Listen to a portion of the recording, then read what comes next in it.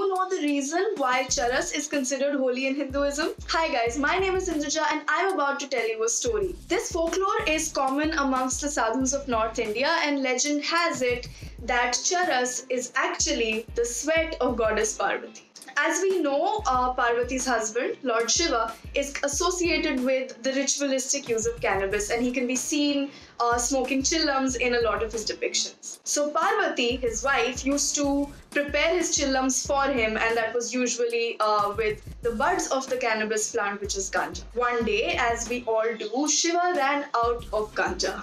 So Parvati decided to rub her hands and get the dirt and the sweat and put that into the chillum. When Shiva smoked this, he was intoxicated and quite surprised.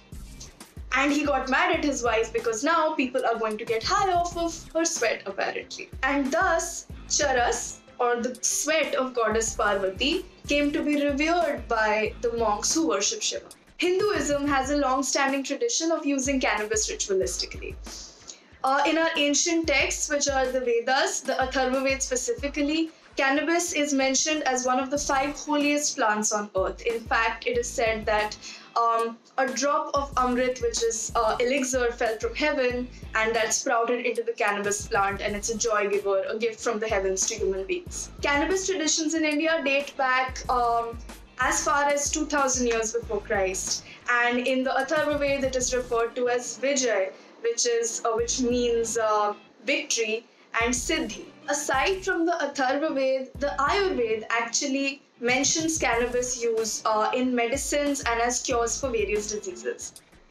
It has been mentioned in different Ayurvedic texts such as Charak Samhit, Sushrut Samhit. Unani medicine, which is a combination of Ayurveda and Arabic medicine, also uses cannabis in many preparations, over hundreds of preparations. Generally, cannabis mostly in the form of bhang, which is a paste made out of its leaves, was used to aid digestion, to treat diseases of the central nervous system.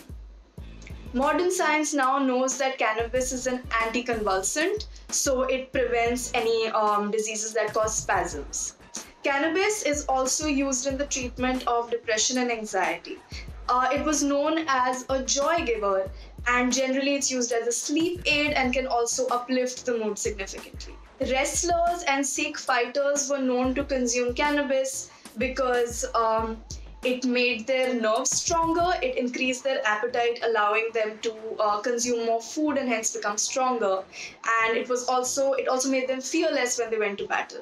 It's worth mentioning that in medicine, Ayurveda actually describes the different parts of the cannabis plant according to toxicity. In Ayurveda, cannabis is almost always orally consumed and not smoked. It is put into medicines after preparation, and there are various ways to detoxify cannabis and enhance its medicinal properties. There are many ways to purify and detoxify cannabis and use it in Ayurvedic preparations. One method is through boiling and then adding it to milk. And another method to purify and store cannabis is to soak it in water for 24 hours, then dry it, and then fry it in clarified butter or ghee so that the oil absorbs all of the medicinal properties. This can be stored and then added to various medicinal preparations. The fact that hemp cultivation is illegal means that the mainstream use of cannabis in Ayurvedic preparations is virtually non-existent these days. However, the use of bhang continues all over the subcontinent, particularly in North India, where it's consumed ritualistically during Holi, and this is something that's extremely common and celebrated. In fact, various high courts in the country have repeatedly ruled that bhang does not fall under the definition of cannabis in the NDPS Act. The NDPS Act explicitly forbids the buds, which is ganja, and the resin, which is charas. So bhang continues to remain legal, and you can actually apply for a license to run a government licensed bhang shop. This was an important consideration when India had first opposed the categorization of cannabis with scheduled harmful recreational drugs.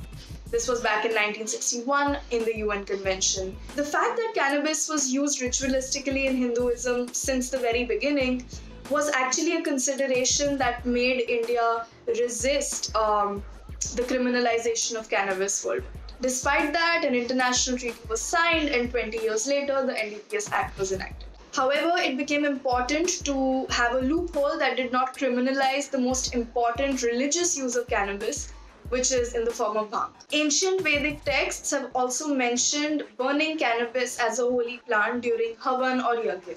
It's extremely important to bring back cannabis for medicinal use and in Ayurvedic preparations. That can be an alternative form of medicine that can benefit so many people suffering from chronic illnesses. Modern research has proven over time the immense benefits of cannabis medicinally. So, combining Ayurvedic wisdom and modern medicine, we can actually have the possibility of creating effective, safe herbal remedies for patients suffering from chronic illnesses. And India could lead the way for this because we have embraced and consumed cannabis and understood its significance for thousands of years now. Let us work together to reinstate cannabis as the holy, medicinal, therapeutic plant that it is, and work against these arbitrary provisions that make it difficult for people to access the medicine that they need. So that's all for today. I hope this was informative to you, and like, share, and subscribe as usual. Follow us on Instagram, follow us on Facebook, follow us on YouTube, and stay tuned because we're going to be back with another vlog next week. Bye.